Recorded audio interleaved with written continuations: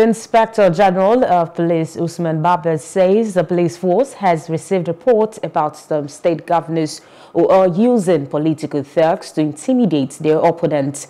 He said the report added that some national security outfits under the state control are also being deployed to perpetrate violence. The IGP warned against such action after meeting with heads of political parties in the country and other security agencies. I wish to appeal to the leadership of all political parties here seated to be determined to show the right leadership, virtues, and publicly disassociate themselves from acts of political brigandage and violence, as this is the only way we can reassure. Hello, hope you enjoyed the news. Please do subscribe to our YouTube channel and don't forget to hit the notification button so you get notified about fresh news updates.